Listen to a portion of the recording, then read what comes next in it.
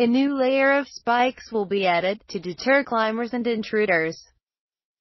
A second layer of spikes will be added to the top of the fence surrounding the White House starting Friday. Officials with the National Park Service and Secret Service that was submitted to the National Capital Planning Commission and approved Thursday states that pencil point spikes will be affixed to the current fence along the complex's north and south sides and jut out, according to the Associated Press.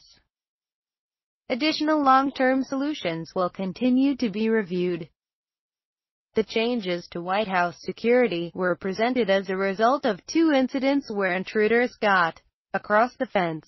Namely, one, when a fence jumper was able to hop over the barrier and run well into the White House before being subdued, prompting an evacuation and highlighting internal issues within the Secret Service.